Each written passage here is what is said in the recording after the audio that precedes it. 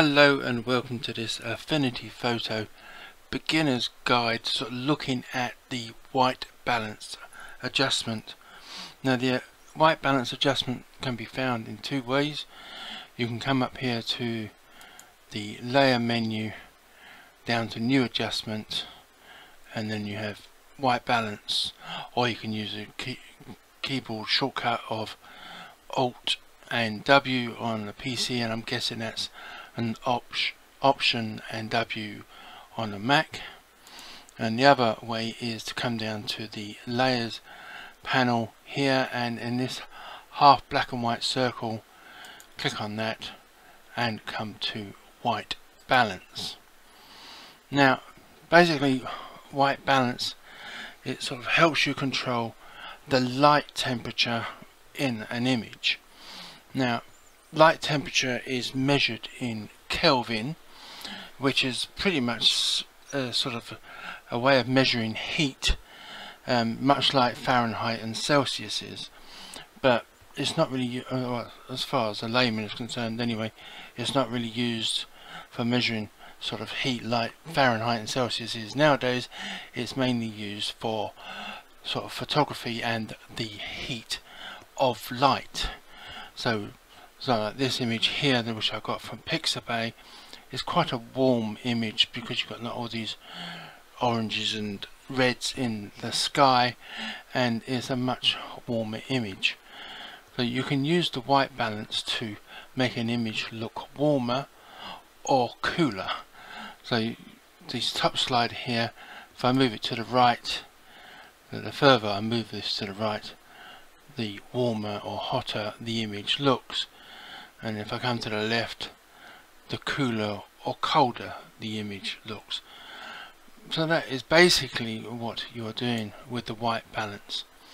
Now this will sort of can help you out if you're taking, especially if you're taking pictures indoors. The sort of the heat of a light bulb, the light from a light bulb is quite cool, but it is a different sort of cool to the heat of the light from a fluorescent bulb.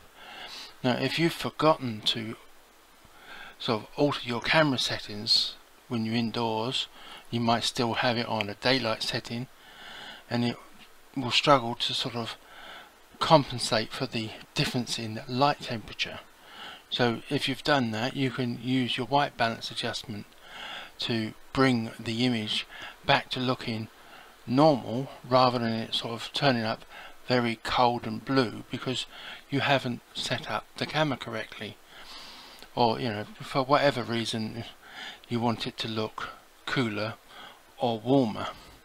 You do also have under here a tint setting, which you can go sort of make it look more green or more magenta, which can help if you raise the white balance to make it look warmer and you go towards the green, this will bring out more sort of yellow in that warmth. If you go towards the red, it will sort of bring out a more red in that particular image.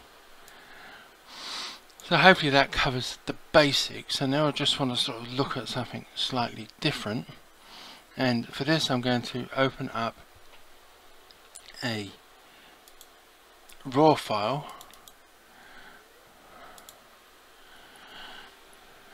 and it should be here soon.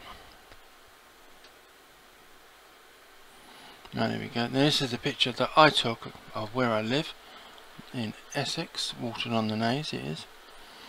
Now I'm not going to make any adjustments to this raw file other than looking at white balance, which is down here in this tab here.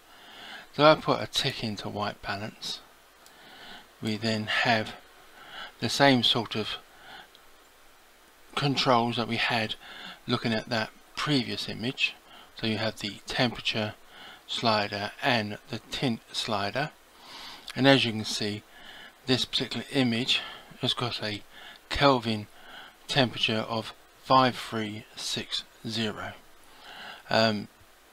So again, like before, you can make it look cooler or warmer. Let me just reset that. Now the thing with doing raw files, there is also over here in the tools on the left a white balance tool. Now if I click on that, you then have this the cursor changes to this sort of crosshair, and you can click on certain areas of the image, and this number down here, which is 5360 at the moment, if I click in the sky for example, it will change that to 10230, and if I click down here in the sand, it's much cooler at 4168. So it is not testing like the settings of the previous place I clicked, it's just clicking and testing from the actual image itself. So the C would be a different number altogether, 5085.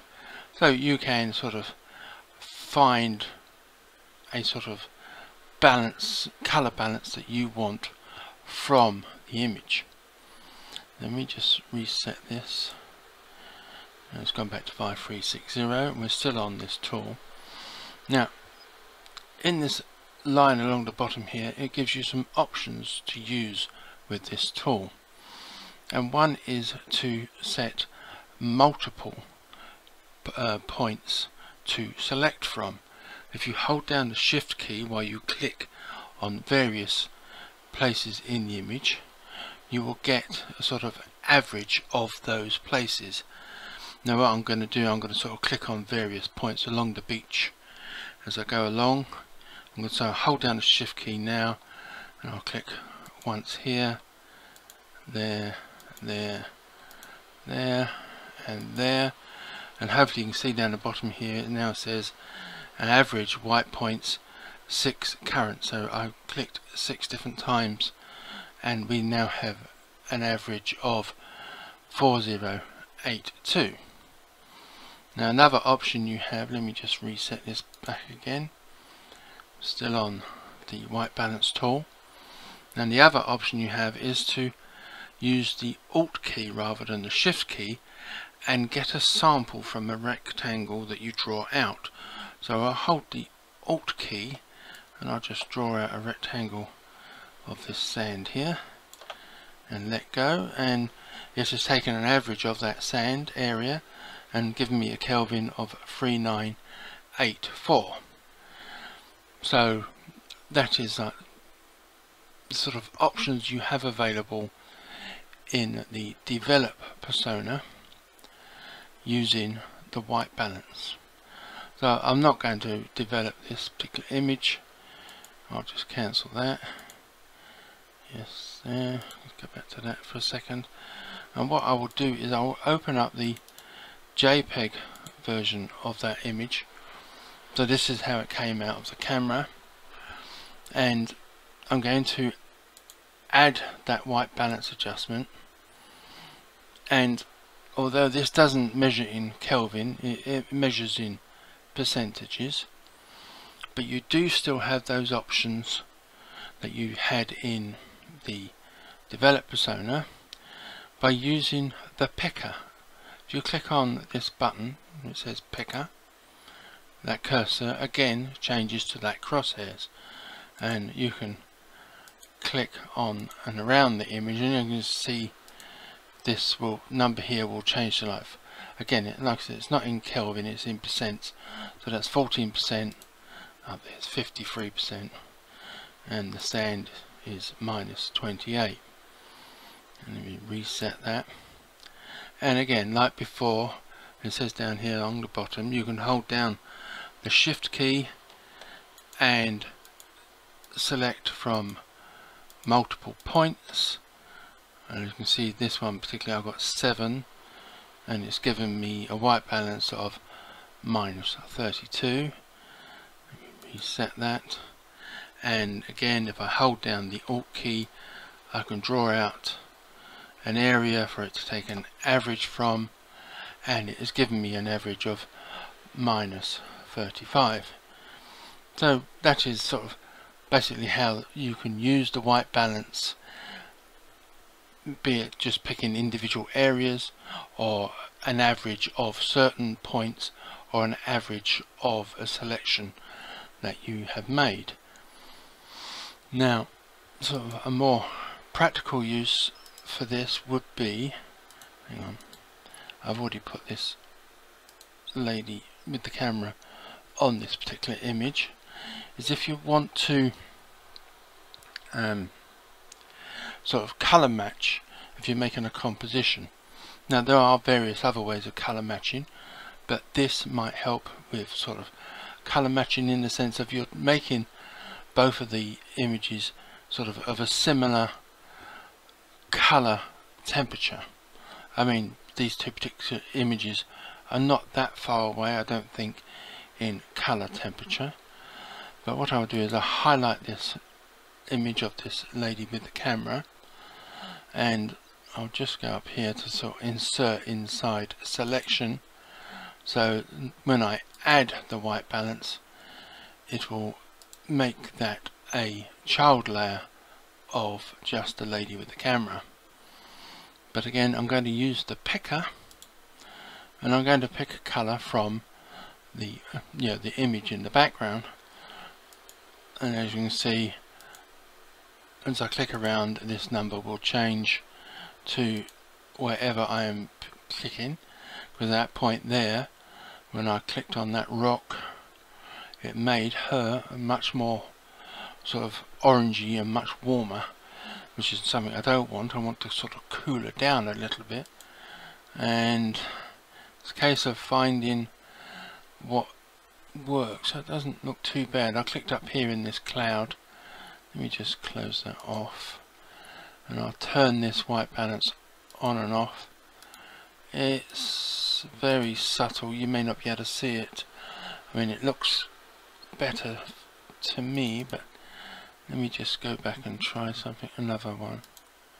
See if I can find a setting that is. Yeah, see, the darker the colour, the more warmer it gets. Let's try over here in the sea. No, I do think up here in the cloud, that's not too bad. So let's try that one on and off. Yeah, she has sort of become a bit cooler, and from my point of view, it may not show up in the video as such, but to my point of view, she looks cooler and fits colour wise better to the background. So that is a use of the white balance to sort of help blend images to give them a similar sort of colour toning. I mean, you may want to make other adjustments as well, but that is a basic look at what the white balance can do. So thank you for watching, and goodbye.